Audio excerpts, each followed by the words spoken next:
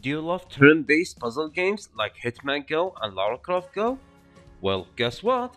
You come to the right place. So in this Udemy course, I will show you how to make your own turn-based puzzle games inside Unreal Engine 5 with blueprints and C++.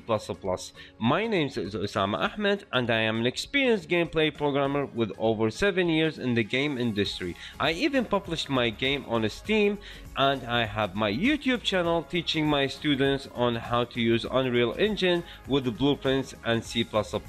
So I will talk first about the Unreal Engine gameplay framework, all about these foundation classes, how we can extend these foundation classes for our gameplay logic. Then we will jump to talk about the game design patterns and how important these blueprint solutions to solve our problems in gameplay programming, how the engine use these game design patterns and how we can use them to solve our problems. Then we will jump to talk about the game theory and how we can approach this design, and after that we will prototype. Yes, prototype everything with blueprints. We will do this in blueprints first. We will make our character, the node itself, and we will make 3 enemy characters. We will make the Grooks, the Chimera, and the Revenant, and we also will make some AI behavior tree for our enemy characters to switch from one state to another state.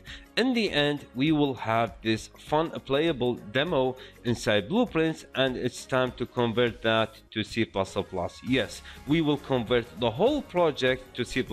I will show you the best practices, how to convert that to C++, what are my coding style, and we will do that in one chapter. So in the end, you will have a fun, a playable, turn-based puzzle games you can have fun and share with your friends. So what are you waiting for? Let's go and make some turn-based puzzle game.